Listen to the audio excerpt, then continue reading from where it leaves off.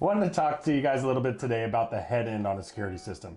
This is kind of the brains of the operation and the most important part.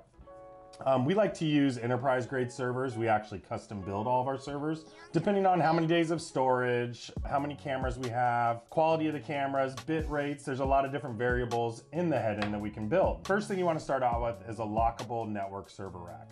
We like to keep our server in there, all of our PoE switches, any kind of network devices that need to be locked up and kept away, we always mount those inside of the network rack. Secondary is the server. Server's absolutely the most important part when it comes to a surveillance system or any security system. Enterprise grade servers that we build, we tend to use a lot of different things like dual NIC cards. What this allows you to do is separate the camera network from the actual internet network or the viewing client network. Another thing that we do on our servers is redundant power supplies, just in case one of those power supplies ever fails. We have another one that backs up immediately and you never power down your server.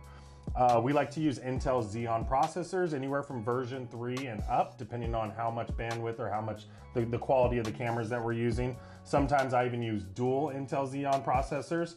We need to get a lot of processing power when you have a lot of different stuff going on with that server. Another thing that we do is we run RAID on all of our servers. For our operating system, we typically use a 500 gigabyte or 1 terabyte drive. We mirror that.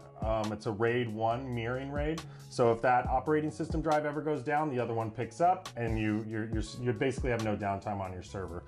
What we like to do with our milestone servers is they have two different databases that need to be kept track of. We have a live database and an archiving database.